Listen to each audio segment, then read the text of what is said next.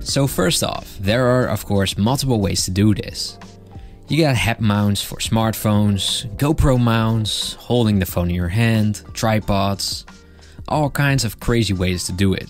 But you want to keep in mind a few important things. 1. Driving safely. If you aren't comfortable with seeing a little less than usual because of the camera obstructing your view, then you should probably look into the Insta360 Go 2.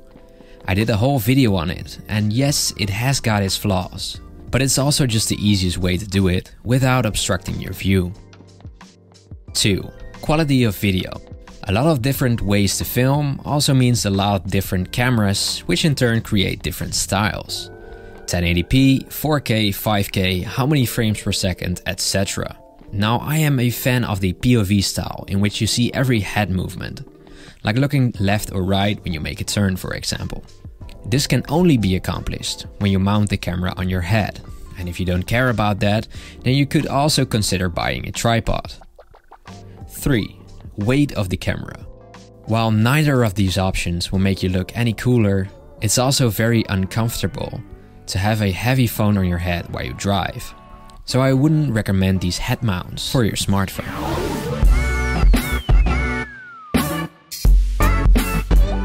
So let's look at all the options. The Insta360 Go 2, a small and light camera which comes with easy mounts, but it only films in 1440p with 60 fps. Big downside is that it only captures videos for like 9 minutes inside a car, because then it overheats. So if that's enough, or you want to only film sections, then this is a very affordable and easy option for you.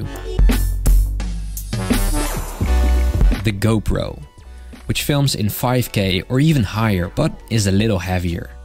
For optimal result, it should be mounted on a head with a clip, so that the GoPro hangs in front of your forehead. This does obstruct your view a little, but gives the best result in my opinion. Your smartphone, while holding it or mounting it on your head or chest. Depending on which you have, most nowadays film in 4K with at least 30 fps. Now this is not comfortable at all, and since most smartphones weigh more than a GoPro, for example, it will be shaky as well. Holding it while driving is also something I wouldn't recommend for safety issues. Mounting it to your chest is an option, but it looks weird since you cannot see the road all that much. And since people are used to seeing this sort of videos on a certain height, it won't be perfect. Any camera on a tripod next to you or mounted on a seat or roof. Now this would be my choice if I didn't care about the head movements being in the video. You can easily buy a gorillapod style tripod and mount it to your passenger's seat's headrest.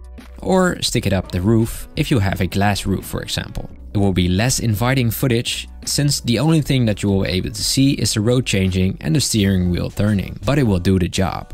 I've also seen people turn GorillaPods around their necks and film it that way, but the camera will be lower again, so that's one argument against it already.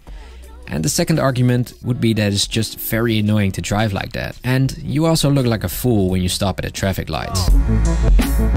So to summarize, easy to use while sacrificing being able to record for longer periods of time. Go for the Insta360 Go 2. For the best result, go for the GoPro with a clip on your head and do it that way. Now I wouldn't say this is the best for night filming, since the GoPro isn't amazing at night, but if you are going to do the POV moving type videos, this would be the best option for that.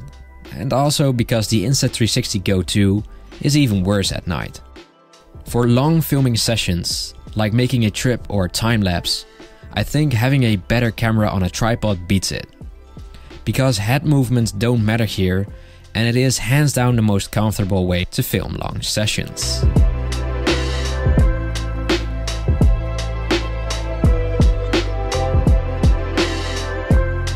Hope that helped. And if you haven't, please check out my channel for more tech related videos. I hope to see you on the next video.